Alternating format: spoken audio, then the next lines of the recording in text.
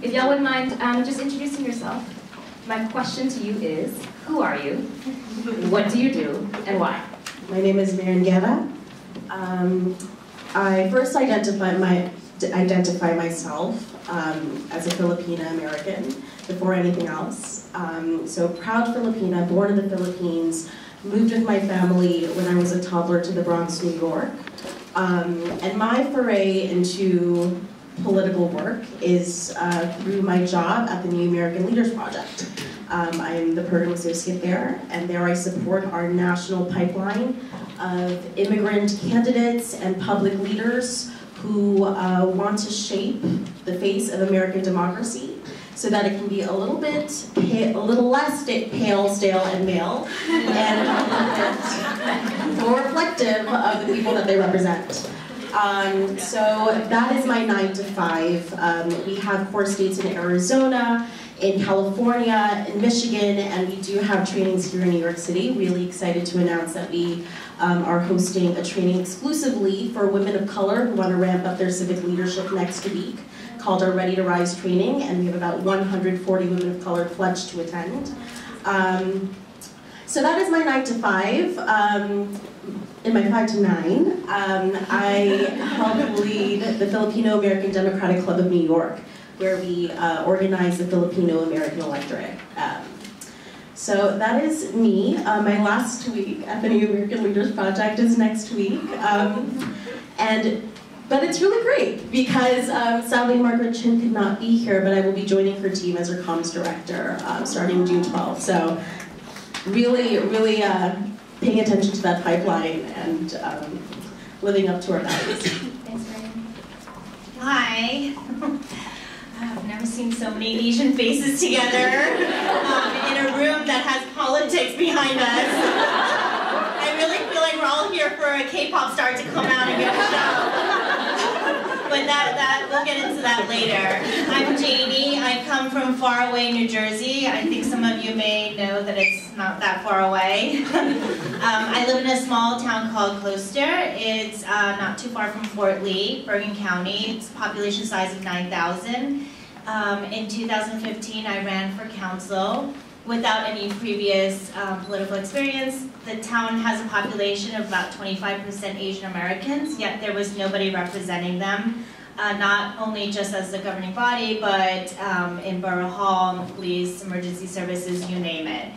And so I had lived in the town for 30 years, and I thought it was time for somebody to represent the minorities who were always knocking on my door asking for help. I graduated from law school, so that suddenly elevated me to be all-knowing in town. So maybe some of you have experienced this, but the older generations who get tons of mail that they couldn't understand or translate would suddenly appear on my doorstep. And so there was definitely a big gap that needed to be bridged. So I started asking around, different Korean Americans in town if anybody was willing or able to run for council, and then somehow I got stuck with the job. In 2015, we had a very low voter turnout year. It was 18% in New Jersey, which was very, very dismal. I was told that after I had agreed to run, by the way. I was running in a town as a Democrat when there had been no Democrats elected in over 10 years. I was the first Asian American elected in Closter. So it was an uphill battle, but we won. We won by less than 30 votes, actually. It tells you how important each vote is. So that's what I'm doing. This year I've come out as a candidate for Assembly in my district. In New Jersey, there are 0 Asian American state legislators. So I'm trying to bridge a gap on a different level this year. That's me. Thank you. Before I introduce myself, I wanted to actually recognize one of my colleagues, Niou. So Niou actually helped a lot of the young women who start out in the Assembly by helping us acclimate and helping us kind of get involved in a lot of different ways, because she's kind of paved the way for a lot of us. So thanks, Niou. I also wanted to say how amazing it is that NAPAWF threw this event. I'm actually really proud of NAPAWF because my mentor, it was one of the founders of NAPAWF National, Sharon Tomiko Santos, and so she was one of the first Asian American women ever elected on the state level, and so I was very, very proud to be a part of this. So my name is Yuh-Line. I actually represent Lower Manhattan. I am an assemblywoman here in New York, and I am the only Asian American woman in the state assembly here, unfortunately. There are only 2 of us, so this last election we literally doubled the amount of Asian Americans. The only Asian American at the time was Assemblymember Ron Kim, who I worked for. I was his chief of staff for the last 4 years, and he was the first Korean American ever elected to anything in the entire state. So, I guess you could say we're a little underrepresented here in New York, and it's better than 0. But we have 2.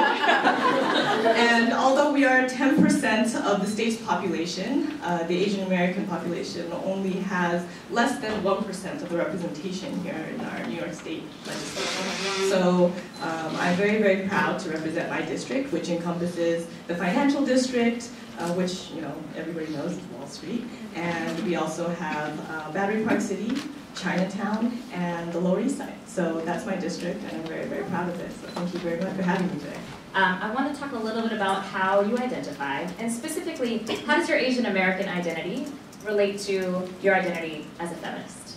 Just to be real with y'all, I didn't grow up in a traditionally political household. I share this a lot with everybody, and I noticed that I share this a lot in particularly political spaces. As like a disclaimer, hey, I did not grow up political.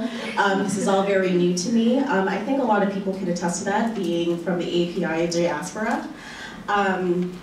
So my parents didn't really instill with me this idea of going out to the rally, go protest, be vocal, be provocative. I was really taught to keep my head down, not make waves. And so it really is the Asian American feminist predecessors before me. Found them through Tumblr, learned about their stories on Tumblr, part of the Tumblr woke generation. It's really those folks who catalyzed the formation of my personal civic identity. Particularly, one professor that I had in university, Liz Uyang, who still does community work here in this district. These are the folks who are unapologetically progressive, right? And unapologetically emotional about how they lead their resistances. And that sort of created a shift in me to start being involved in my own community. But knowing that I have been a late bloomer in this sort of political arena, I became a little bit resentful towards my mom.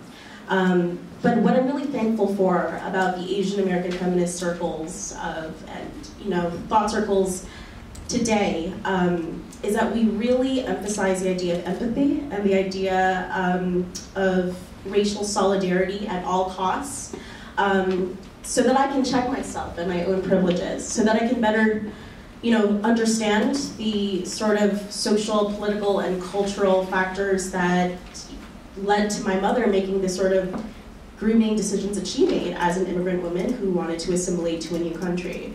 So it constantly checks my privilege, and it helps me understand my relative privilege in certain spaces as an Asian, as an American, as somebody who graduated with a bachelor's degree, and my relative lack of representation and oppression in other spaces, so that I can be a better, more effective activist. So I use this lens throughout my work at the New American Leaders Project. We train immigrants to run for office of all genders. But what I'm really curious about are the specific and unique barriers that women of color face when they decide to run for office.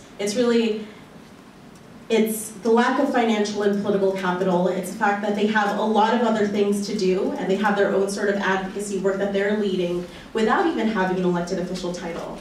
And mitigating those gaps so that they can be more poised and positioned to lead their communities in elected office. So this was Asian American feminism is a term I did not entertain until 2 days ago when I was asked to sit on this panel. I'm running on a slate of 3 women.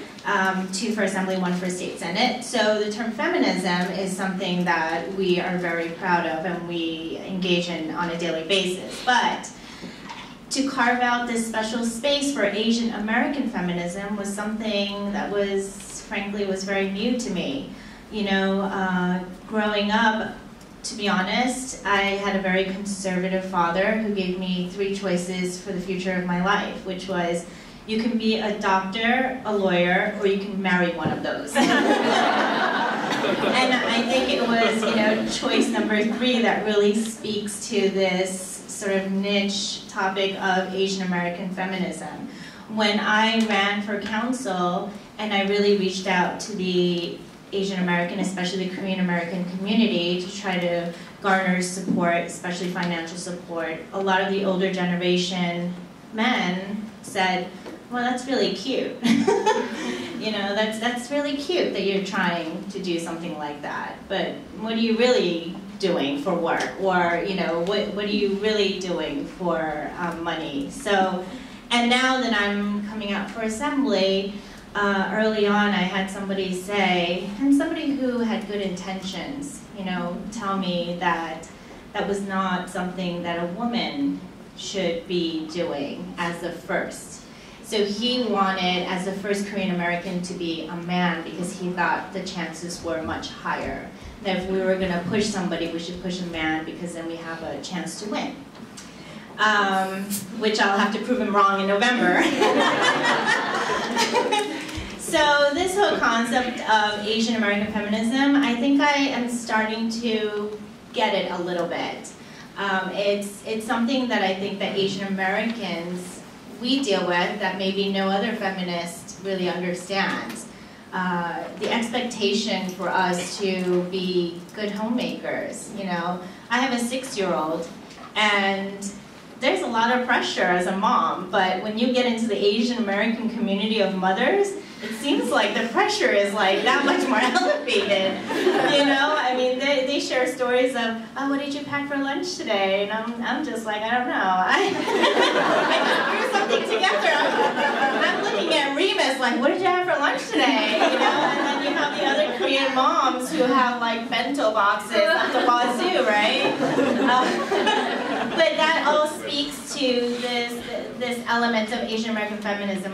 This is something that Asian American women are not familiar with, politics. It's not something that we've ever even entertained or even dreamed about. You know, I didn't know how to say politics in Korean until I ran in 2015. It was just a word that wasn't spoken in our household, and especially to me. So I think that I love this cross path of Asian American feminism and politics. And I'm hoping that this year, with the whole movement of women organizing, by the way, it's been amazing everywhere. I'm telling you, in New Jersey, it's the women that are driving all of the progressive movements, all of the change, all of the rallies, anything good that's come out of the election of last year has been primarily been driven by women. So it just tells you when we're pissed off, we're gonna let you know, and that is when it comes to Asian American women, and you get the dragon moms out there and you piss them off, it's gonna mean something. So I'm still figuring this thing out, this Asian American feminism, but I'm starting to understand it a little bit more, and I hope that we will continue to engage this conversation online so I can learn a little bit more from you guys too. I just don't like labels, so I don't use a lot of this identity labeling things, because every single time when somebody wants to talk about a woman, especially a woman of color, who wants to run for office, you know, you're too this, or you're too that, or you're not this enough, and you're not that enough, and to me, I just feel like, you know, I'm just gonna go away with labels. Like my best friend, she actually passed away just recently, but, you know, she goes by gender smooshy. You know, she's smooshy, so she likes to say that. And, for me, I just think that there's nothing that encompasses my identity more than just saying that I'm my mother's daughter. I'm somebody who feels very strongly about a pipeline, you know, always making sure that our community will continue to have the opportunities to have the ability to fight for each other and to help each other out and to be able to make sure that we're providing resources for each other in order to lift each other up. Because I think it's important, more than anything, to not be, I think our community is very cannibalistic in a lot of ways, right? I think that there's a lot of ways to be able to be supportive of one another, and I think that because we have a false notion of where resources or something are limited, because you know, some people might have a notion that, you know, oh, we have to have an Asian woman, maybe a guy, right? So it would be better. We think that resources are limited. We think that positions are limited. We think that, you know, money raised is limited. We think that, you know, resources of folks are limited. And so I think that that's erroneous. I think that we have to grow, and the more that we grow, the more that we grow in power, and that we are able to help each other out even further.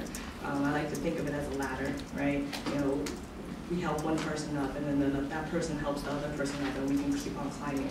And I think that, you know, for me, that's how my mom was for me, right? She was always creating opportunities for me, helping me to be able to continue to open more doors for myself. And, you know, I think it's so important that we have mentorship. So I identify as a mentee and a mentor.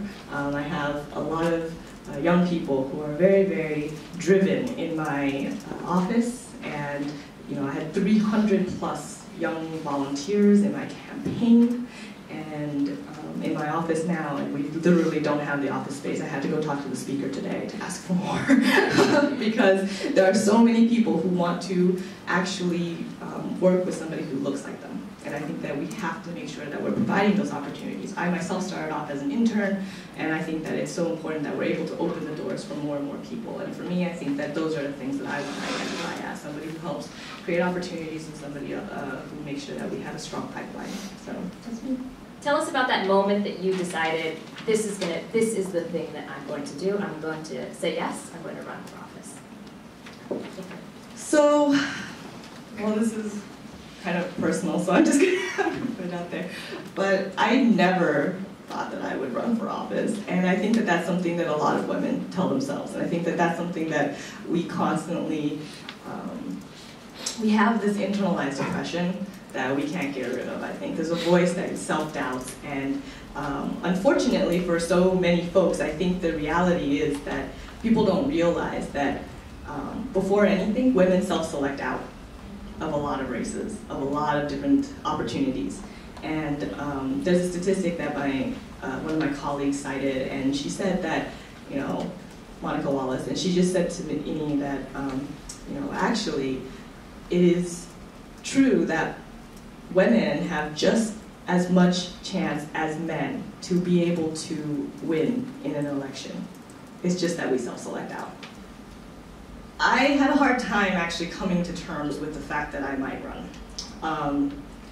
I talked to Assemblymember Kim when he kept on suggesting it. At first, I was hoping he was joking, and when it turned out that he wasn't, so for those of you who don't know, my seat was occupied by the former Speaker of the Assembly, Sheldon Silver, and you know, a lot of people had already looked at that seat when he was first indicted, and then, you know, there was a lot of people already coming out and speaking about what they wanted to do. I was first approached by my current senator, Senator Daniel Squadron, when he found out that I lived in the district, and he was just like, whoa, you know, do you think you would want to run? And I was just like, I don't think so. And then Ron was just like, wouldn't it be funny? And so we were talking about it for a really long time. And by the way, I poached my chief of staff from Squadron's office, so just I got my revenge. So you know, I really had to kind of think about what I wanted to do, if I really wanted to take the risk and, you know, not get paid for a whole year, by the way. Like, when you're running, you're not employed, and you know, make sure that I was able to do it. And you have to remember the pay in the assembly isn't very good, and so there was no way you're going to make it up. It's just like it's like hand to mouth all the time. But it's a huge risk, and I knew that if I was to run for office, I would be and win. I would be the first Asian American in any other borough but Queens to win. So like I knew that it was going to be very challenging, but it was also going to make history. But I didn't think to myself that, that was the purpose. I just thought, well, that's really sad. And maybe it's impossible. And that's something that I think, is an internal dialogue that probably shouldn't have happened. I think that one of the things that really helped when I was going through that was calling a lot of my mentors and going through and talking to them and really having the dialogue. And most of them asked the same question that Ron did to me. And he just said, do you think anybody else would do this better than you? And I had to look around and I looked at all of my opponents, I looked at all the folks that had thought about running, and I just realized I am the only person with any state level experience. And not only do I have state level experience, I have 15 years of state level experience. I was, more qualified than probably half the assembly. I mean, it was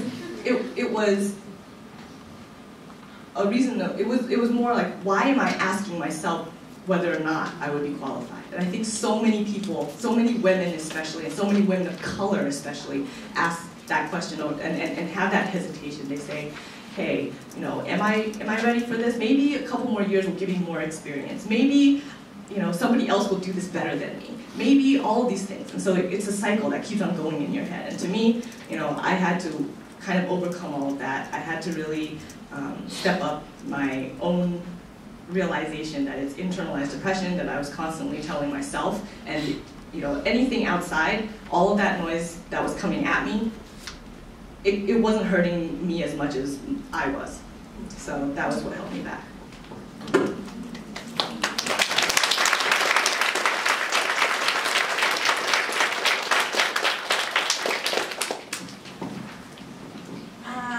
You wanted to know, I got so moved.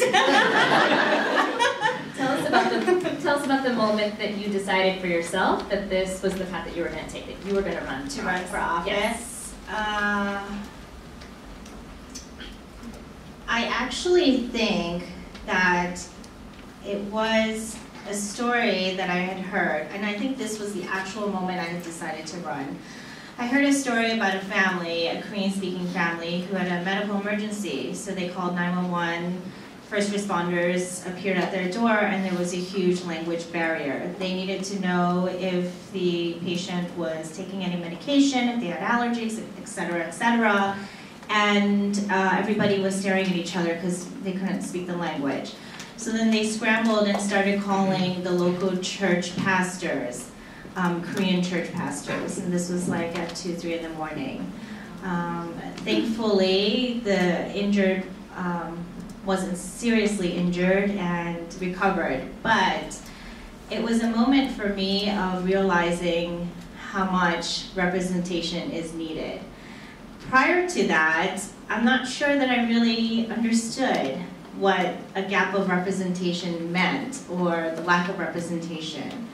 I just lived my daily life. I didn't have a lot of issues within the community I lived in. I assimilated well, so I thought, and I thought I had all my needs taken care of. When I started to hear stories like that, that's when I realized, well, this can't go on for any longer. We're not living in archaic times. Like, we need to have that representation there. So I think that was the moment that I really realized. What I didn't realize was the level of commitment it would take to win a race. And what the Assemblywoman said was exactly right, because the first thoughts that came into my mind was, well, surely there must be somebody far more qualified, because I'm not qualified to do this. I don't know our municipal budget. I don't know our local tax codes. I don't know our borough building codes. Then I realized nobody who is elected knows. But I think as women, That's what we do. We go through that whole list, and it's an impossible list to beat, and then we beat ourselves out of it. So, you know, my family really played an integral role in putting the pressure on and supporting me, and I think that I probably couldn't have done it if I didn't have that support around me. My 6-year-old, who was 4 at the time, just thought I went on vacation for the whole summer. Saw me, you know, because we were always campaigning at night and during the day. So every time he saw me, he just said, "Where did you go this time?" And I said, "Nowhere. I was down the street knocking on doors." And the funny thing is, so this year when I'm running for Assembly and I had him make a little video for me and I'm interviewing him and I say, "Remus, how do you think I can win this uphill battle election this year?" And he goes, "Well, if you go on vacation, you'll win," because that's his connection. I was on vacation and then I won. But yeah, I mean, it's a serious level of commitment, which I didn't realize, but I think it's good I didn't realize, because maybe I would have thrown that in too as like another reason of why I shouldn't do it. But that was pretty much the reason. In this moment, it feels like every day we're up against so much. How are you finding opportunities to build with other communities, and particularly other communities of color, whether it's at your organization, Marian, or in your roles? Right. So the New American Leaders Project is an unapologetically pan-ethnic. So when we talk about immigrant and children of immigrants, we don't focus on one particular community, but make sure that throughout all of our trainings, a diversity of immigrant communities are represented at the table. But before I go into that and like our strategy towards partnership building, I want to thank both of you, Councilwomen and Assemblywomen, for sharing so vulnerably your experiences. Like, I cannot tell you how reminiscent those origin stories are to a lot of our women who ended up just taking the chance to run for office, and then a couple years down the road became one of the most fierce, vocal leaders of the resistance. It just reminded me of one of the women that we trained in Arizona, where SB 1070 was originated, the Show Me Your Papers law, one of the most anti-immigrant state legislators in the country, and where a lot of the anti-immigrant legislation first pops up. She never thought of herself. She actually just took the training just to see how well she would do, and just like ramp up her leadership and see what sort of skills that she can cultivate. But when she said her son's speech, shared her story, she was super involved in her kids' school. We asked if she would want to run for office. She's actually a formerly undocumented American, right? So that already carries a lot of baggage. And she was recently, naturalized after IRCA was passed. And so she never thought of herself as a political figure until we asked her if she would maybe consider school board. It's like one of the most local levels of government, and a great way to have a say in educational policy. And she was like, "All right, I'll think about it." And she took another training later that year, met another alum, they got together, started scheming, and both of them ended up defeating the incumbent and becoming state representatives in Arizona. And they are fierce, like you don't even know. They are shutting it down on the floor. And we love it. So I just want to thank you and let you know that these sort of stories, being the first, being the only, they're rare. Okay, 15 seconds wrap up. They're rare, but they don't have to be it. And women of color experience this a lot. We have to ask women at least 7 times to run for office before they even consider it. So I'm asking you all now to seriously consider it. We are all here for a reason, and we have our own skills and qualifications that would add a lot of value to the way that we pass policies in state legislature, city council, community board, right? So to answer your question about community building, we try to make sure to lower the barriers for people to take our trainings, for those who express financial need, being really intersectional about that. So folks who are a little bit lower income but still have incredible track records of leadership in the community should be just as qualified and able to take our trainings as other people who may have come from the Obama administration or something. So that's how we build coalitions. And we talk about how to talk about your story through universal values. And so it doesn't have to just relate to the Asian American community. The values that we have and have cultivated growing up through our family stories, how they came from the motherland to the United States, the values of hard work, focusing on our community, and just doing the good work, that is a universal value that can relate to a lot of our communities. Awesome. Question was about community building. Yeah, community building, and in particular, how are you building with other communities of color? I think just being a minority woman of color running for a seat where there is zero, it kind of brings a certain kind of attention to you. You know, anything that I see that has minority, Asian, anything, I just naturally gravitate towards, and that's how I came here. I saw this pop up on my Facebook feed. I had really no idea of this organization before, and I came to attend, and then Congresswoman Meng couldn't make it, so I was asked to join the panel. I think that it's, you know, it's a movement. It's an organic movement. You know, I guess people of color, women of color coming together. But I'll tell you, 2015 when I ran and this year when I'm running, it's a completely different vibe and it's a completely different type of energy that's out there. I mean, there really is a fever and there really is sort of a desperation to come together. And so I love it, and it's been a lot easier for us to organize. It's been a lot easier for me to reach out to those organizations that support women of color. And it's growing at a speed that is just unbelievable. So kudos to everybody in this room, because you guys are all part of that movement. Awesome. Building bridges can always be done through the gift of song. But I'm not kidding. It's always through karaoke.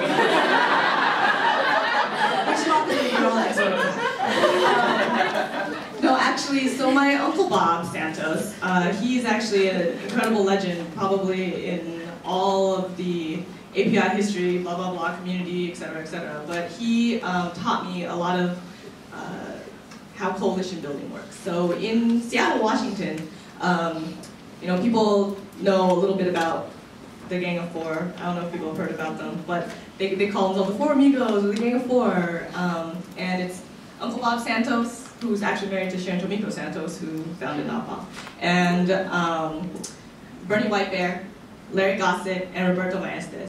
Larry Gossett was the executive director of the Urban League, and Bernie Whitebear was the executive director of Daybreak Star, and Uncle Bob was director of Interim, etc. And you know, of course, Roberto Maestes was El Centro de la Raza, and so you know they were legendary, and they worked together. And instead of splitting up and fighting for the same piece of pie, they decided they were just going to get together and ask for more pie.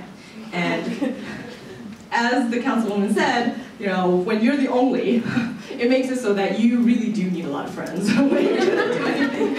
So, up in Assembly, we have an amazing caucus that we work with. We have a caucus of folks who, from all the different minority communities that get together, and we're 55 strong, so we move legislation together a lot. When we are together, we are able to do a lot of things that are almost impossible. This year, we got Raise the Age. And that means that, for the first time, New York State will join the rest of the country and make sure that minorities are treated, minors are treated the same in the court system. So, minors are actually treated as minors. And so I think that that's going to be the first time. And so this is an incredibly important piece of legislation, especially for communities of color. And we were not able to meet that legislation unless we stood together and stood strong. So that's why, if we can stick together and ask for more pie, we can get it. And all of that is through the gift of song. Totally. And thank you also to Assemblymember Niou.